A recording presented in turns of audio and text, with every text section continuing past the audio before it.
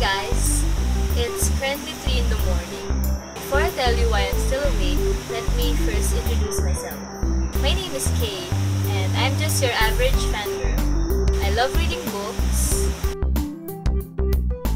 and I don't just listen to music, I also collect albums and CDs. And speaking of collection, I have quite a few. I collect graphic novels, comic books, Funko Pops, and other toys. This one is a part of a costume that I made when I cosplayed as Winter Soldier during Comic Con.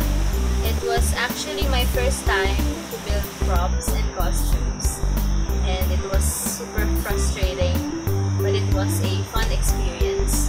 I am usually not comfortable with change, but ironically, I like trying new things. And that is why I'm still awake at 3 in the morning, because of this new thing.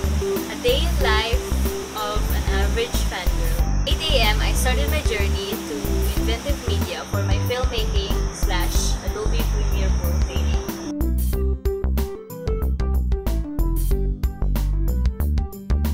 During class, our activities were both frustrating and fun.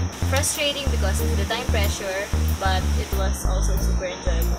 We did some presentations and watched films, and we learned new editing techniques. So after class, I headed straight to SM Mega Mall to meet my friend because I'm gonna rewatch Doctor Strange. Luckily, before we buy our tickets, we saw a Doctor Strange cosplayer, and he's with a Tony Stark cosplayer who I happen to know because of Comic Con.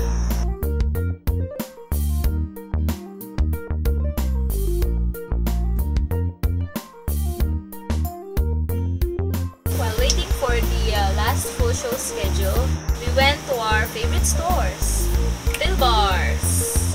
This is my go-to nerd shop. The staff are friendly and they have almost every fandom craving I need. Holy shit! Oh, cool! Tayo pasundo na po. Ay, wow! Look! Oh my God! Oh Mabigat pa siya sa my akin. God! Sir, ayon po dito. Kakambal po talaga yun na excision. And here's Vader at Toy Kingdom because you're never too old for toys. By 11 PM, we went straight to IMAX, got our popcorns for our 3D glasses, for our doctor's appointment. Sadly, I cannot film inside even if I wanted. The film was amazingly 2 hours long, and it was still mind-blowing even if it was my second time watching it.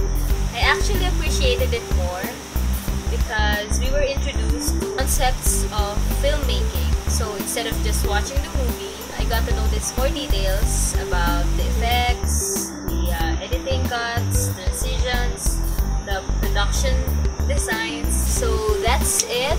That's the reason why I'm still awake at this ungodly hour. So long and good night, guys.